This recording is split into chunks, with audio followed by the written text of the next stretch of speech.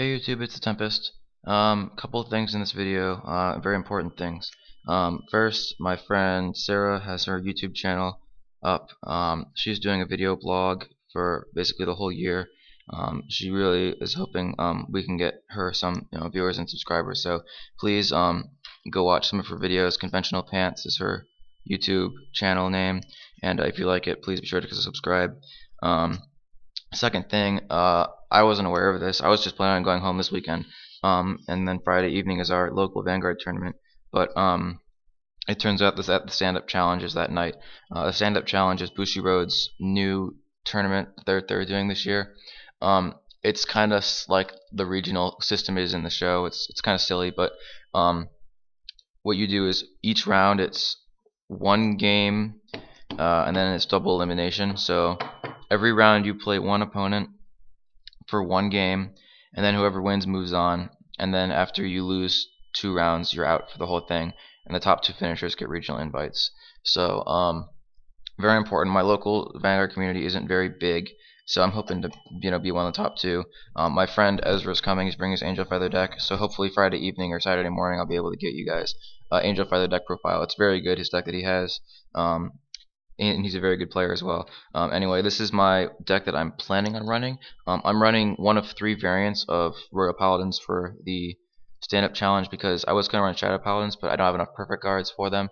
I might be getting an order in Friday where I'll have 2 perfect guards, so if I can get them by Friday, that would be great, and I'll run that deck instead. But I'm lending my some Kagero stuff, some Lawkeepers and perfect guards to a friend because he wants to have a fighting chance at the stand-up challenge. So I'm not playing Lawkeeper. I'm going to play this deck. I'm just going to go through the lineup and then I'll explain everything afterwards, and hopefully this video won't run too long. So starter is Wingle Brave. Right now it's Bluegle, but my friend Ezra has a Wingle Brave for me that I'll be using for the tournament.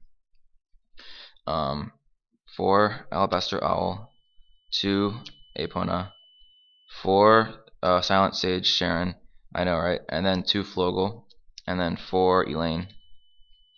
So that's my triggers. For grade 1s, 2 Marin, 4 Lake Maiden, 4 Toy Poogle, and then 4 Assault for the perfect guards. Pretty simple. Grade 2s, 2 Blaster Blade, 2 Blaster Dark, 3 Palamedes, and 3 Akane. And then for grade 3s, 3 Alfred, 2 Palamedes, 2 Boars, and then 2 Marhas. Alright, so I'll go over everything. Starting with the grade 3 lineup. Initially I was running 4 Marhas, but I decided to throw Boars in here because he's actually very important. Now this deck usually uses like lots of counterblast, like it'll counterblast 2 for Blaster Blade, counterblast 2 for Akane, counterblast 3 for Alfred, right? So that's usually 5 damage right there. Boars' ability is when he attacks you can counterblast 1 and give him 3000 power. And he's a grade 3 attacker, good on Vanguard or Rearguard. So the main reason I put him in here is because I don't have a 3rd and 4th Palamedes. So he's very good, again, Vanguard or Rearguard circle. He's also more consistent because he can gain the 3000 power anytime. He doesn't have to have 2 or more grade 3s in place. So for some reason he's the only grade 3 that you have. You can still get to hit decent columns with that. And then of course the 2 Palamedes are obvious. 2 Marhas because I don't have anything better. I was thinking about throwing a Pendragon in here, but I only have 1, so no point. And now for triggers, you saw I was running 2 Flogel, 4 Sharon, and then 2 Epona, 4 Alabaster Owl. So 6 crit, 6 stand. And this is actually a suggestion from a friend. The trigger lineup, I was already running 12 crit anyway. But with this deck, with the cross rides running around and it being really easy to block things, this deck basically can hit for multiple attacks. Like, okay, so let's say your opponent has Dragonic Overlord at the end of the Vanguard circle, and you attack with a Palamedes column, and you have like an Alfred Vanguard. That column is only going to swing for 21, which is going to hit for 10k over his Vanguard. But then Alfred is going to swing for 18 and 20 over his Vanguard for 10, but it's not a 3-stage column. So what happens is, with the critical trigger, you can give critical effects to your other Rearguard who hasn't attacked yet and make for 3-stage column. And then if you get a stand trigger, you can stand Palamedes, give it 5000 power. It's still a 13k attacker, which makes it an 18k column and forces your opponent to 10 guard it again. So 6 stand triggers in this deck. Tested it out. It's very good. I like Boars a lot in here as well. If I have the free counterblast, he's a very good attacker. Yeah, so grade 3 lineup and of course trigger lineup go hand in hand.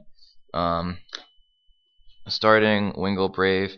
I basically put him in here as a Pioneer starter. What you do is you put him behind your Vanguard, um, and then turn 2 you try to ride Blaster Dark if possible. You can ride Blaster Blade as well, but Blaster Dark is a better turn 2 ride if you have him. Anyway, when Wingle Brave boosts this, since it's your Vanguard attack, they likely won't guard it.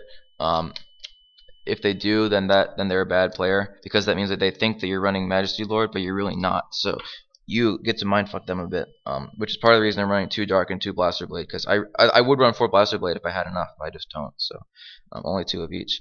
And then he's very good. If you can call him out, turn 2, you can kill her, very good things, boosters and stuff. But the problem with him is he requires counterblast too. So I like him a lot, but I just wish I could, not afford to waste that many counterblasts. I wish I had a damage on flipper, I guess is what's important.